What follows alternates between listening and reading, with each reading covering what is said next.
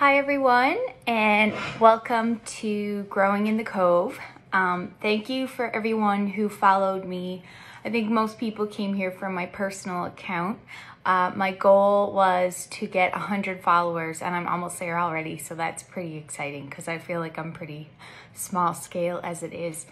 Anyway, I just wanted to say we made it. We made it through 2020. We're now into 2021. I know a lot of people have had a lot of loss this year. Things have been very different. They haven't been normal. Here in Newfoundland, I think we were pretty lucky because the pandemic didn't really reach us in the same way that it did in other places around the world. So anyway, I just hope that everyone had a safe, happy, healthy holiday. And my heart also goes out there to people who couldn't go home or see their family for the holidays. I couldn't see my sister for the holidays, so that's sad, but it's gonna get better from here, I know it. So I'm here today because I just wanted to show you a few things that I got for Christmas that are gardening related, and I just thought I would recommend them if you are looking to treat yourself to something, even though I know we've all probably spent a lot of money at Christmas, but if you have gift cards or that kind of thing. First off, I got the thing I wanted the most. I got the Felco Pruners. These are like the cream of the crop. I've wanted a pair since last year. A bunch of YouTubers that I watch that are gardeners have these, and I just wanted a pair so bad. So these are, I think, a universal size. You can actually adjust how wide the grip is. So I might actually have to make mine a little bit smaller for my hand size, but it's cool because every single part on these pruners is replaceable. So I will have these literally forever. I'm gonna take really good care of them, and they are like ultra sharp. So I actually have to be really careful because in comparison to my old pruners, these literally can't cut through anything. These are like very, very, very sharp. So I have my little belt holster so I can wear it around the yard and have it on me at all times, which I think is such a cute idea. These came from Lee Valley. I think that's where Nick ordered them, but I did see them locally down at Gay's, and we purchased a pair down there for my mother-in-law. So if you are looking to treat yourself this year, I highly recommend these. I just can't wait to cut something with them. I got a new book from my sister. I asked for this book. I was on the pre-order list. This is from Garden God Nikki Jabor, who lives in Halifax, Nova Scotia, and she grows things like 365 days a year and really pushes the limit of the Canadian climate. And this book specifically is about growing under like hoop houses, tunnels, using insect netting, basically things you can do to protect your crops. So I actually think this is really helpful because growing beautiful things is all fine and dandy, but you also have to deal with Mother Nature and what she throws at you. So this is a really good book to look at season extending, different insects, pests, bugs, all that kind of thing. So very informative book. I was flipping through it last night and there's just so much information. She's seriously brilliant. So Growing Undercover. This is the same author who wrote The Year-Round Vegetable Gardener, which is like one of the best sellers, which I also have and has been a huge inspiration for me. So that's that. I just wanted to point out I got this beautiful botanical print. This is by a local artist, Stephanie Gallant. I believe that's how you say her name. This is the blue flag iris picture. So Nick got this for me. I'm definitely gonna put it in the living room.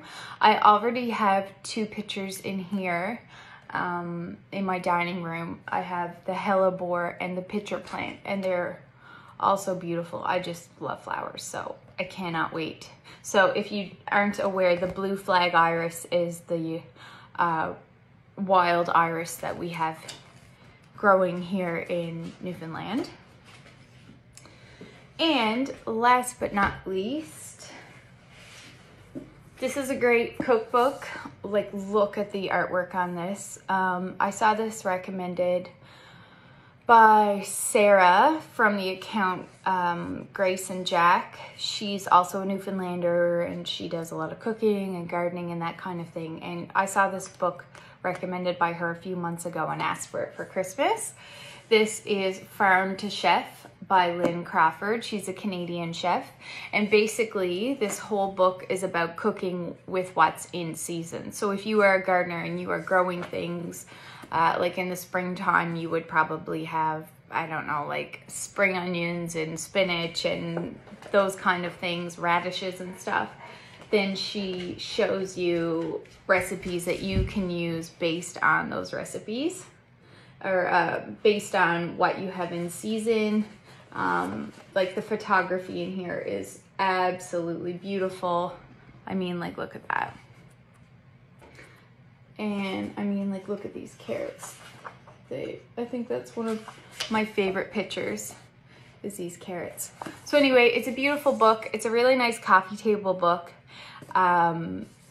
It's hardcover. It's like, it speaks for itself, and it has a lot of good recipes in here. I've actually already made 2 recipes out of here beforehand that someone gave to me, and they were fantastic, and the cocktails look great. So anyway, that's just another recommendation.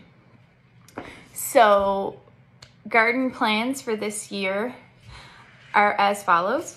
I'm going to expand our vegetable garden, pretty much double it in size for growing real estate.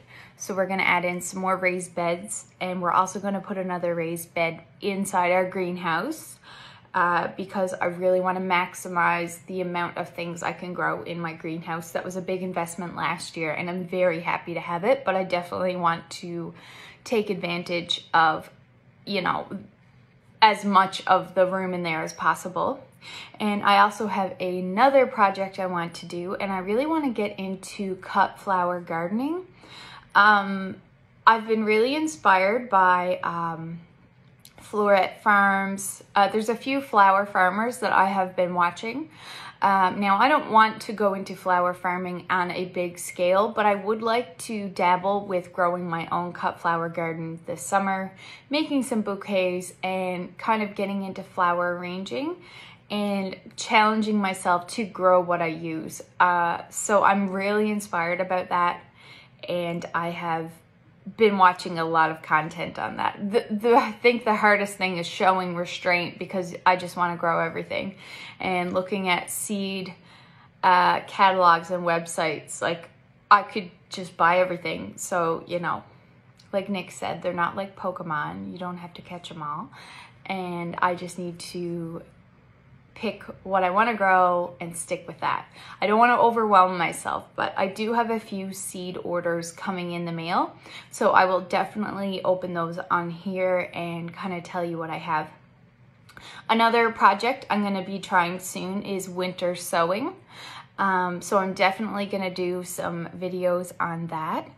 But otherwise, I'm just so excited for growing season 2021. I think it's going to be a really good year. A lot of people got into gardening because of the pandemic last year, and I think it has hopefully started a lifelong hobby and love for some people. But anyways, guys, I just wanted to come on here and say Happy New Year, check in to see how you're all doing, and if you're all missing the garden like I am. Anyway, I will talk to you later. Happy growing, friends. Bye.